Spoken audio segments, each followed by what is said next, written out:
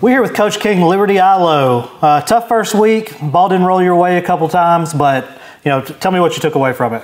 Yeah, we got to get better as a football team. We've got to continue to do what it takes on a daily basis to become a good football team, and we can't make the mistakes that we did last week. So you had some bright spots in the game. Damian Henderson had a huge game. I'm sure you're proud of his performance. Anything that your offense did you feel like you're going to build on going forward? Most definitely. Damian Henderson, he's a great kid. He's an extremely hard worker. He's just one of those kids, you love his work ethic every single day. He comes out and is kind of a business-only type attitude, and he comes to work every single day, and so that's something that, you just love to work with kids that are like that there's no fluff to them. They just get down and go to work, and it showed in the game the other night. He played extremely well for us, and offensively, our run game as a whole, was a bright spot for us. So I saw, or I guess I heard, so they had 3 offensive drives start inside your 10-yard line. So, you kind of take those away. It's kind of hard to hold a team right there that close to the goal line. Your defense really only gave up 17 points outside of, mistakes that put them in a great position. I know you're a defensive coach, so that had to, even though the scoreboard may not have reflected it, you played a good defensive game. Yeah, we played very well defensively at times, and then there were other times where we didn't play as well, and we didn't execute and do our job the way that we need to at the level that we need to in order to be a good or great football team, and so that's something that we've got to focus on, continuing to get better every single day. So you guys did have some adversity in that game, but you also had some players that made some plays. Like we said, Damian Henderson, I think he was over 100 yards. You had Corbin White, over 100 yards. You guys scored a total of 27 points. How do you feel you're going to move forward to build on that right there? Yeah, we did have some bright spots. Like you said, Damian Henderson was over 100 yards.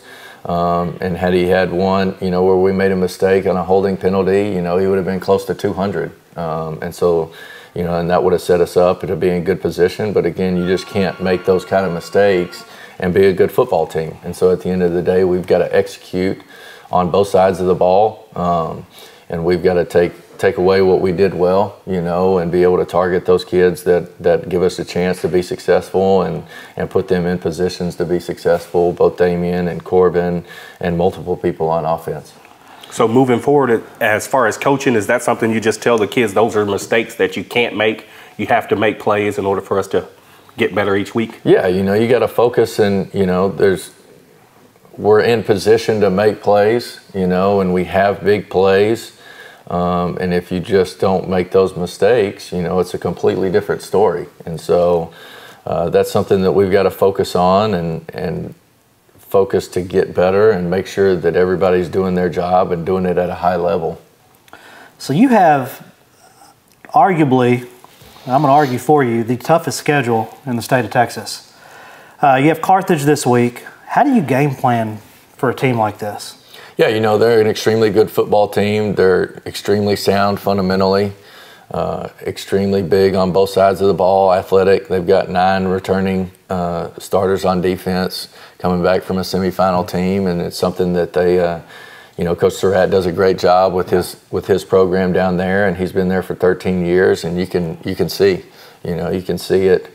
From the bottom to the top. They don't beat themselves. They're extremely sound fundamentally and doing what it takes to be a good football team. And so, we've got to make sure that everybody is doing their job, and we can't beat ourselves and make those mistakes. Well, with this tough schedule you have, it seems like, man, it's going to be a breath of fresh air to get to district.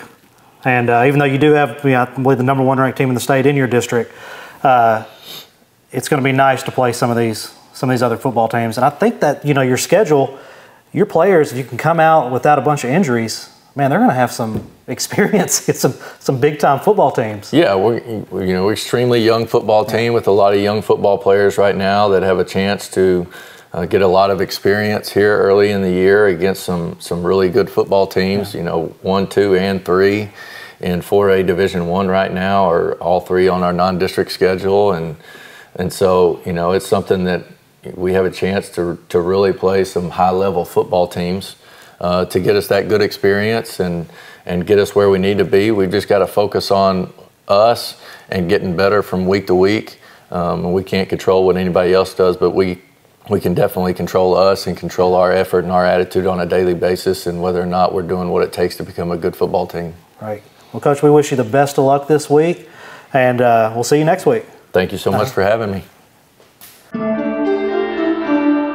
It is week 2 of high school football season. I have Dr. Young here with me with Texarkana Emergency Center, and we want to talk to you a little bit about some common injuries that are going on right now. It's warm outside. How do we protect these kids from a heat stroke? So that's right. They're going to be on that field with the turf, and it's going to be 10 to 15 degrees warmer than the actual atmosphere. So we just want them to make sure that they're plenty hydrated, drinking plenty of fluids before, during, and after the game, and make sure that they also maybe eat a little snack before they get going so they can have some energy and some glucose, sugar in their system. And then as well as the coaches and then also the crowd. We want them to be sure to hydrate because they're going to be sitting in the stands for several hours, as well as our band members, to make sure that they're hydrating because they're out there on the field in the middle with all that gear on as well, and usually carrying heavy instruments.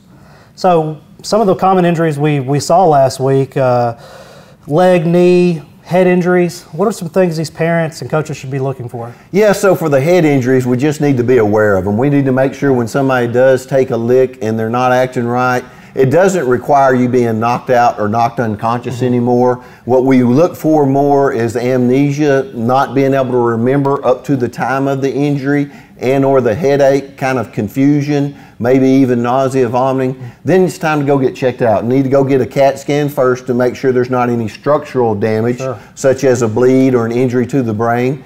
But then they need to rest their brain. And when we say that, no contact.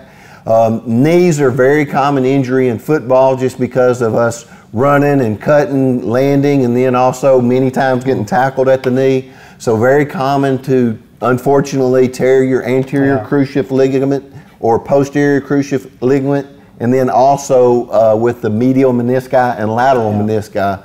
And then, of course, shoulder injuries, not uncommon to have shoulder dislocations or injury when you're hit and your shoulder buries into the turf. Oh, yeah.